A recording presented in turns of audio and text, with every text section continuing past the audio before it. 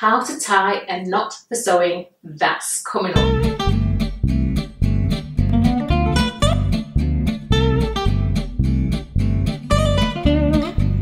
Hello Fashion Sewer, I'm Colleen Lee and welcome to FSBTV.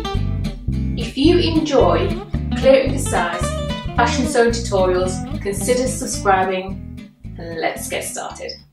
So you now have your thread and you're going to need your thumb and your index finger. So you're going to trap your thread in between your thumb and your index finger like so, and then you're going to wrap it around your index finger and in between your finger and your thumb, and then you're going to gently pull the thread with your other hand until you create a knot. If you need your other finger, your middle finger, then just to secure that knot into place, and that is how you have a knot ready for your sewing project. So you're going to need your thumb and your index finger and you're going to trap it. And then you're going to wrap it around your index finger and then pull it through.